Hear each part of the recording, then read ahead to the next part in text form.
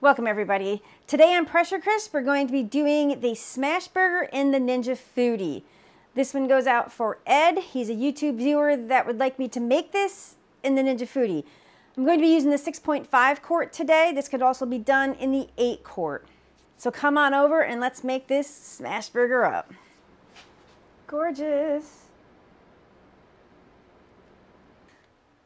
So to start this recipe, I want to start preheating the cast iron pan that I'm going to be using. And what I like to do is put a 9-inch silicone round in the bottom. You can use your enclosed trivet. We have to use it in the low position because if you flip it over, you have these little legs here, and then my cast iron pan cannot fit on there. Or what you can also do is, if you have one of those accessory packs that you purchased on Amazon, and this came with it, this is actually much better to use because this cast iron pan sits right on top of there. It's closer to the heat source, so you're going to get more heat on these burgers to brown them up.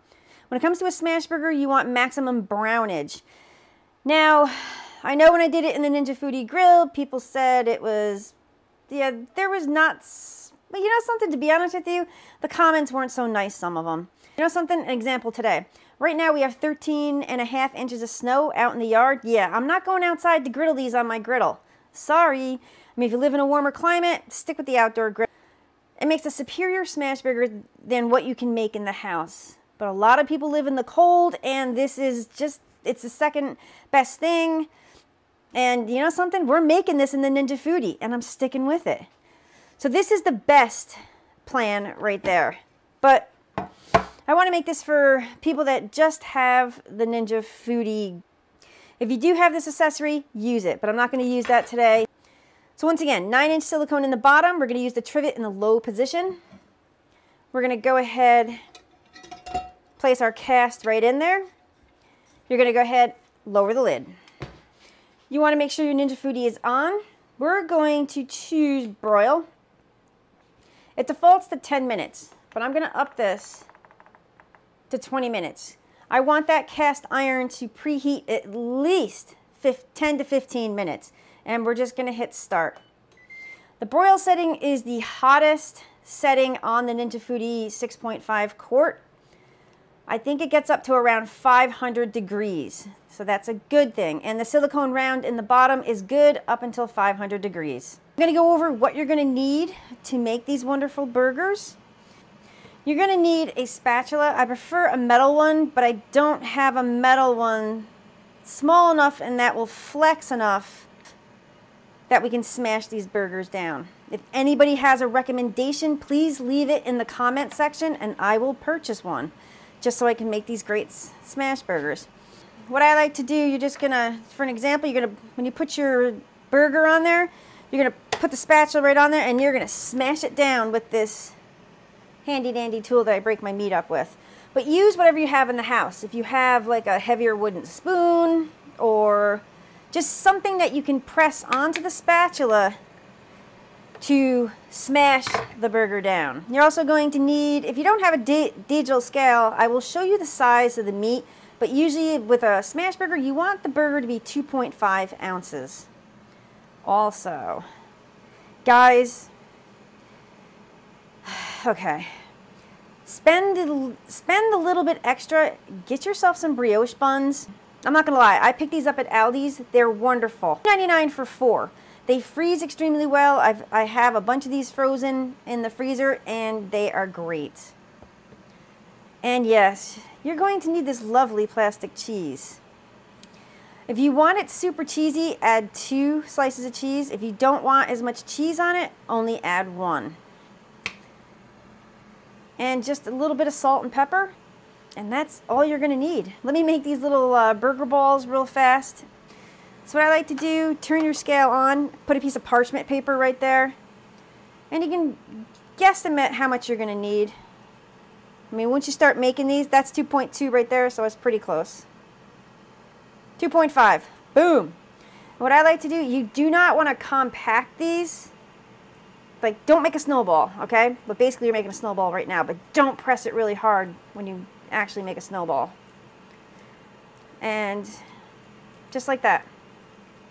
and you're just going to set it off to the side. I'm just going to put it on here so I don't contaminate the kitchen counter. Once again, grab a hunk of that ground beef. And by the way, I'm using 80-20. 80-20 makes a nice, greasy burger. And you know, that's what a smash burger is all about. This one's 2.6. I'm fine with it. Smash burger is, it's just a unique kind of hamburger, and they are delicious. Deliciously greasy. You know, if you don't want the grease, don't make this hamburger. So the cast iron has been heating for right around 13 minutes. So what I'm going to do is pop the top. I'm going to take some avocado oil and just spray the cast iron. And yes, it's just going to smoke just a bit. Going to go ahead and put this in here. That's what you want to hear.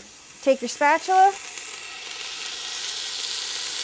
and you want to smash this burger down, and some grease will splatter.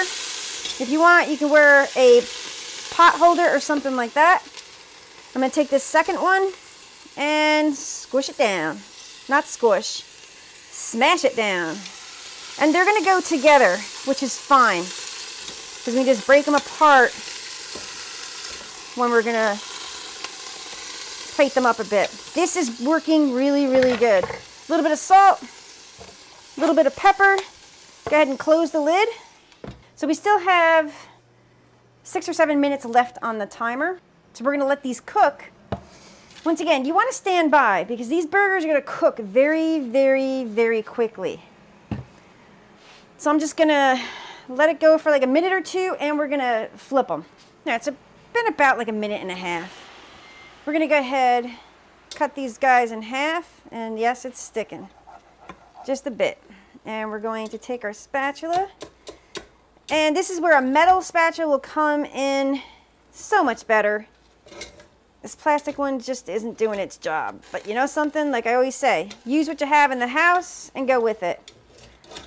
Now, unfortunately, I'm letting so much heat out of this. And flip. And close the lid. As you can tell, this is not a true smash burger. We're not getting that brown crispiness on these burgers. And to be honest with you, you're not going to achieve that in the Ninja Foodi. But it still makes a pretty good burger. It really, really does. Because it doesn't get hot enough, so actually the meat is actually steaming, which we really don't want. I was hoping the cast would help with that, but we just don't have enough heat. Just about a minute has gone by. And yeah, we're just not getting that heat. And you're going to go ahead and just put your cheese on these burgers. You're also going to just pop your roll in there. You want a nice warm roll. We're going to let this cook for probably just between 30 seconds and 1 minute. We just want that cheese melted. So about 30 seconds has gone by. I am going to take the roll out. So I want the roll warm, but I really don't want it toasted. Once again, use a pair of tongs because you might burn yourself. So a full minute has gone by. And yeah, these are done. Let's take them out.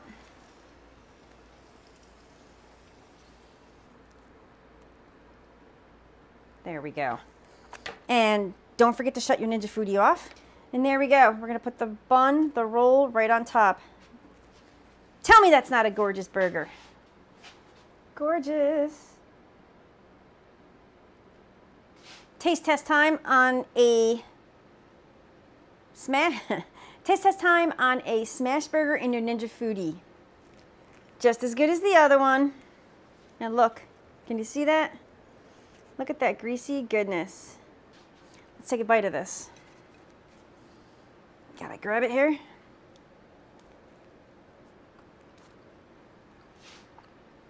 Excuse me.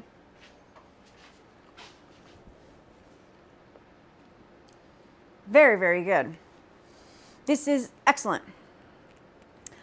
This is the best thing you're going to get out of your Ninja Foodi unless somebody comes up with a better way. So, challenge people, challenge. If you like this video, give it a thumbs up. Please subscribe and hit the notifications button. Once again, I appreciate all my viewers, and stay tuned for more Ninja Foodi and Ninja Foodi Grill videos. Thank you so much.